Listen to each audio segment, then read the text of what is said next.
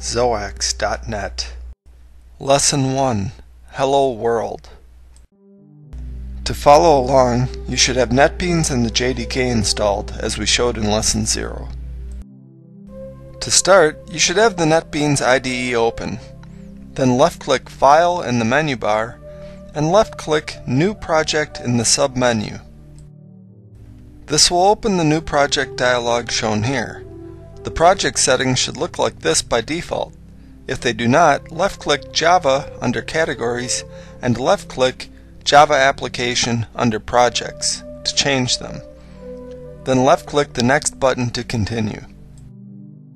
This brings us to Step 2.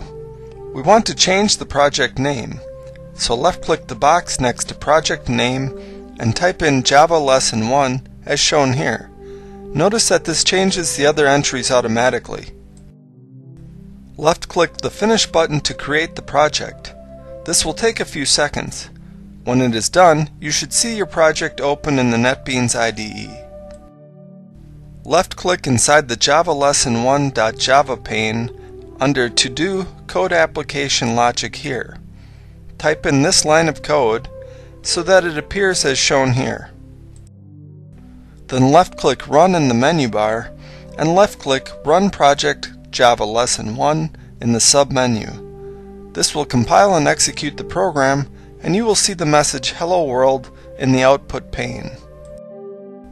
The purpose of this video is to demonstrate how to compile and execute a Java program.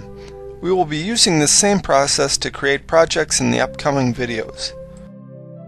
If you make an error in your code, NetBeans will alert you to it.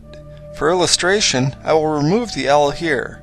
Now this command has a red squiggly line under it, and there is a stop sign where the line number should be.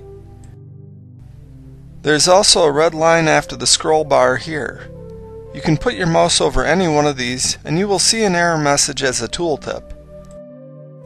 Again, for illustration, we can compile and run this erroneous program. Then we will see this dialog box warning us about the error.